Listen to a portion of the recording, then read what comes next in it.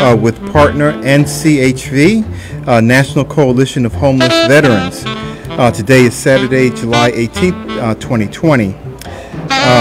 We actually have panelists who are calling in, Catherine Monet, and also she's the Chief Executive Officer of the National Coalition for Homeless Veterans, and Ralph Cooper, Community and Residential Veteran Services Coordinator at Cloudbreak Houston, LLC, and co-founder of the National Coalition for Homeless Veterans. However, we have one person on the line who actually is saving my life every time I meet with him. That's Cliff Kelly. He is recovering from minor medical issue. And Cliff, we are so missing you here at the studio. And I'm sitting in this seat made for a giant icon, and that's you. You folks are just great. Can you hear me okay? Yes, very clearly. Great. No, you folks are wonderful. You really are. You've doing some great work there. First part was just nothing short of excellent. You filled in everything that needed to be done, and I just think, you folks are great. I'm hoping to be okay in the next couple of days. I should be anyway. That's what they're telling me. So yes. you folks keep pushing for me, okay? Oh, we will, because you are okay. You are on the radar of everyone here, and we, because I think I owe you a dinner, so you better get that soon before I run out of money. I like that. See, that's why you're great. You keep your commitments. Okay, and yeah. Okay, so we'll go back to it's America's Heroes Group Roundtable with partner NCHV, National Coalition of Homeless Veterans, and I already introduced Catherine Monet and Ralph Cooper, who are on the line. So we're going to be talking about testing COVID-19 homeless veterans. And welcome to the show, Catherine and Ralph, and we are really happy to have you here. This is a very important topic. Maybe, Catherine, can you lead us off and tell us a little bit about the organization and why you're so concerned about COVID-19? Yeah. We're waking up real bad. Yeah, there's some interference there. Oh, yeah. Yeah. Yeah. Can you all hear each other? Yes, you can. I can hear Catherine. Catherine, can you hear me? And so Ralph, I can yes. hear you, Mr. Kelly. Clyde, I can kind of hear you. I think you said to tell everyone a little bit more about NCHV. Is that right? Yeah, I think we've got a bad connection, and I wanted all this information to get out. All right. Why don't you just take over that, Colonel? Okay. Oh, no, you're doing fine. Yeah, yes. Let's tell us a little bit more about NCHV and why you're so concerned about testing in homeless veterans. You sound so far away, Colonel. Yeah. Yes. Can you hear me now? It's coming a little bit better, but you can read it a little more clear. Okay, can you hear me? Yes. Okay, so maybe you can tell us about NCHV and why testing for COVID-19 among homeless veterans is so important for us to pay attention to. Okay, well, NCHV has been around for 30 years, and we've been fighting for, the needs of veterans who are experiencing homelessness, whether it comes to accessing housing, accessing employment, accessing any of the other benefits and services that they might need to, stabilize in permanent housing. One of the things that's really important in this pandemic is to make sure that they're getting access to safety, right? Because when you're homeless, it's really hard to, isolate. It's really hard to get to medical care when transportation may be a barrier. And so one of the things that we're concerned about is ensuring that they have access to testing from VA, whether it's in a shelter setting or in permanent supportive housing where they might be living, or even if they're unsheltered and out, in the streets. Yeah. So how is that paid for? Is it covered by the VA? Is that a benefit for our veterans? Because if they're homeless, many of them have issues with, being unemployed or having mental health issues, those kinds of things going on in the background. So how is this covered, and how do they present to get tested? Well, I can speak a little bit to that. We have a 500 unit facility in Houston, Texas, and part of that group is people who are still transitioning from the street into housing, and they're in transitional housing. Mm-hmm. And the VA is not testing our folks. We have to engage a private contractor who, in some cases, are paid through the CARES Act. So this new CARES Act, for those who can't access health care and get tested through the VA, or have to get tested elsewhere, a lot of these companies are operating under the CARES Act. That's one way those tests are being paid for. Okay. So can a person do they have to go to a VA facility, or can they go to a regular private hospital? What type of facility do they have to go to if they want to get tested? Well, of course, the VA right now under the COVID it's a very troublesome process to go to a VA. Most of the VA services now are being done via teleconferencing, so it's hard to get tested that way. However, the emergency unit is open, and that is one way that if they're VA eligible, then they can utilize that. But a lot of the veterans that are on the streets aren't VA eligible and can't utilize the VA. Oh, boy. So they really need to find some other alternative source for testing. So we need to actually have another mechanism in place for them, right? So, yes. I mean, I think another mechanism, or just having VA do it. I think one of the frustrations that we've heard from our members across the country is that, when you've seen one VA, you've seen only one VA, and there's not a lot of uniformity with regard to the decisions that it seems like medical centers are making about testing, particularly in the settings where you would find homeless veterans. Now, for those who are in places where VA has been out to the shelters testing, it doesn't seem like there has been a lot of retesting. And it also seems like they are limiting their testing only to VA-eligible veterans, which means, if you're a veteran in a shelter that maybe has 10 beds for veterans and 30 beds for civilians, you're only testing the 10, which means that they still could be at risk if the shelter can't find someone to test the other 30, or if the staff at the shelter aren't veterans. They're not testing the staff, and the staff are coming in and out. So, I mean, we would hate to see a scenario where homeless shelters turn into the next, state nursing home where you've got outbreaks because people are coming in and out. Yeah, because that brings up another point. So if the person does test positive, then what's the recourse at that point for a veteran, who's homeless? Because are they hospitalized, or how are they taken care of at that point? And especially if they are asymptomatic or don't have the criteria for hospitalization, or even if they do, how do we approach veterans at that point, or how should they be approached? Well, there are kind of two scenarios I think Catherine can address.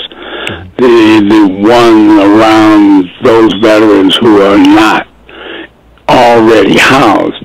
But if they're already housed, there are two methods that I know at the facility where I am. U.S. Vets has a deal with the hotels, where if a veteran in their program gets tested and is found to be found to have the disease, then he can be isolated and quarantined in a hotel unit. On the site where we have individuals who have that are housed independently, we have a number of units that are set aside for those veterans who may come up positive and can be quarantined in a unit apart from and separate from the rest of the population. Oh, yes, yes. That's really important.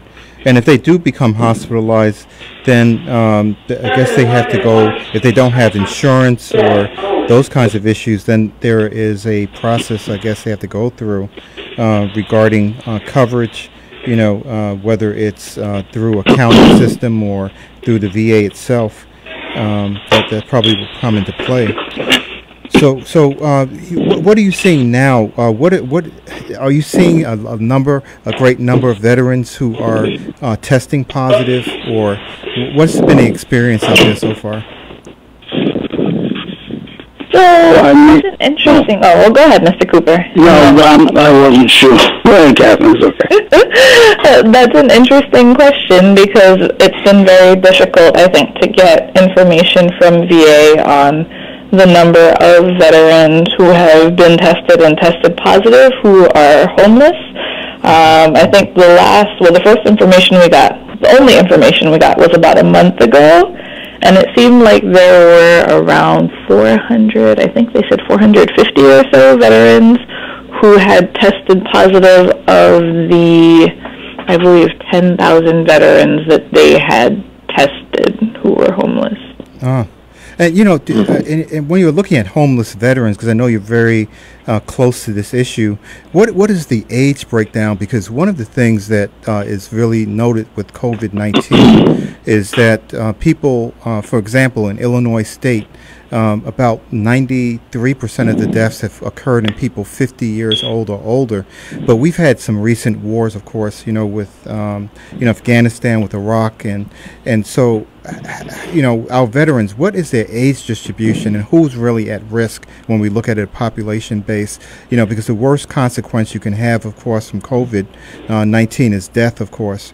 And, there are some other underlying medical conditions as you get older. If you do develop high blood pressure, diabetes, and such, you actually get this. You get this, this position where those people actually will develop, more severe disease. So I'm not sure if there's an age breakdown of veterans. And then we're going to go to a caller as soon as you answer that.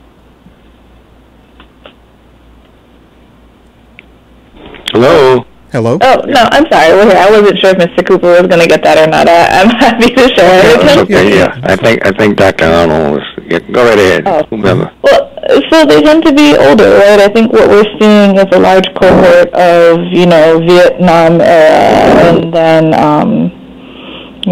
first Gulf War era veterans. And I think smaller cohorts of younger veterans, but those veterans tend to show up, homeless with their families, which is yes. an additional challenge.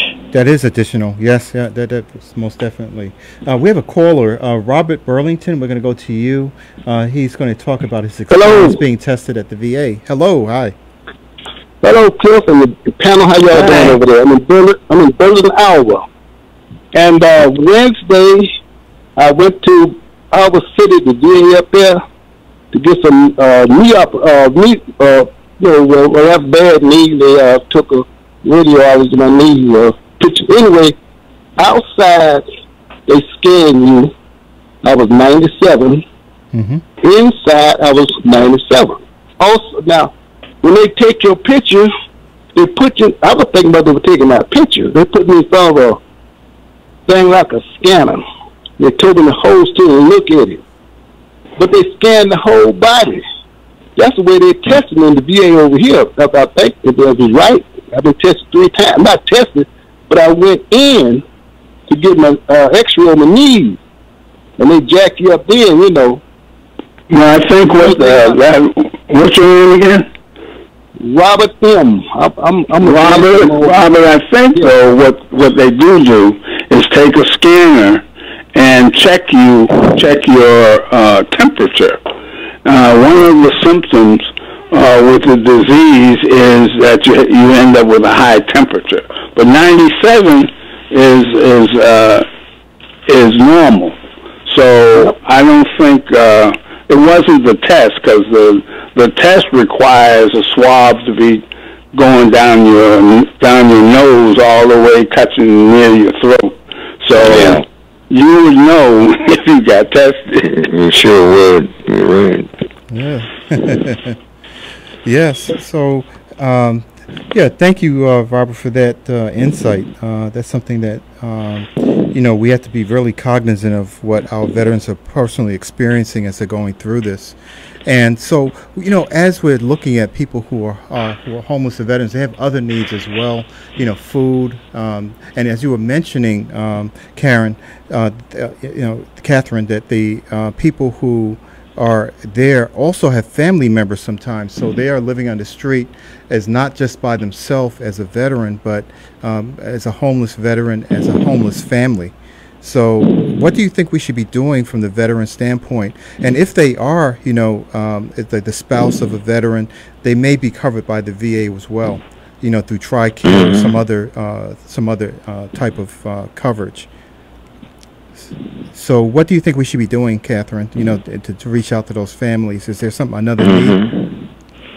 Well, so I feel like there are a couple of things, right? And I think the first thing is that I want to applaud some of the outreach workers who are still doing street outreach in the middle of a pandemic and trying to connect veterans and civilians to housing. I mean, I think in the immediate sense, if someone is unsheltered, we should be moving them as quickly as possible into some kind of isolated housing, whether that's, a place like Mr. Cooper's working where it's permanent supportive housing, or if we don't have anything, moving them immediately into a hotel or motel setting where they can be safe, right, while we're also connecting them to healthcare at VA and other services that could help with, food benefits and all of the other things that they would need, while we're also working on housing for them and something more permanent, because at the end of the day, these hotel and motel placements are wonderful in that people can be safe in the middle of a pandemic, which seems to still be raging on, but they're not permanent, right? Like at some point, the hotel industry is going to come back, travel will be back, I assume. I don't know when, but, we've got to figure out how we're going to find housing for all of these people. And I think last I heard, VA had something like 5,000 veterans in hotels and motels with the CARES funding that they got, which is really great and testament to the hard work of grantees across the country.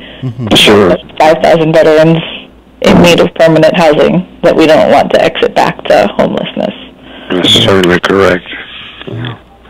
Yeah, Cliff, do you have anything you want to say about because I know you were a Vietnam veteran, you saw people coming back in many different situations. Absolutely. People still in them from our Vietnam veteran heroes who are on the street. And it sounds, somehow we have got to break into this cycle. It's unconscionable not to be testing the homeless veterans because they serve this country. It's a simple swab that we have to give to them, and I can't understand why we're not doing that. This is just unconscionable. Well, Doc, you're totally correct on that. We've got to do it. There's no other way. We have to do it. Yes. So we can find a way to do it, don't you think? Oh, yes. Yes. If we can put someone landing on the moon, we can do something. There you go. We can land someone in a homeless site to test someone. So that's a good point. Yeah.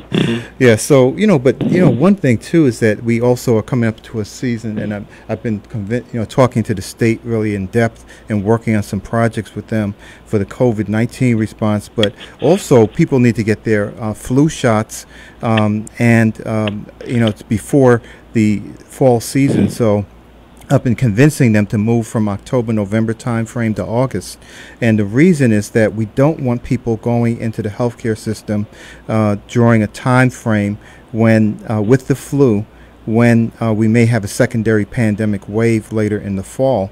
And our veterans need to be able to get their flu shots. I get my flu shot every year at the VA, here in Chicago. And so what about, just the routine care for our veterans, the flu shots, and making sure that they have the kinds of medications they need, they're getting the access to the health care that they need? So, Ralph, you can answer, speak to that, or Catherine. Yeah. Catherine, a lot of our veterans are subject to the leadership, and they don't believe, number one, that this is really a problem. Just like a lot of amongst our population, they're skeptical. They think maybe if I get tested, I'll get the disease, or they just don't believe that. I don't believe that there's such a thing as this pandemic. So education is critical, and especially for those who are on the street, and those who are entering into facilities like mine from the street. We need to spend a lot of time just educating them, getting nurses from the VA to come out and have a conversation with them. If there's some video information that we can be letting people know that this is real, and we try to utilize people who we know and that they may know that have been tested positive and gotten sick from this.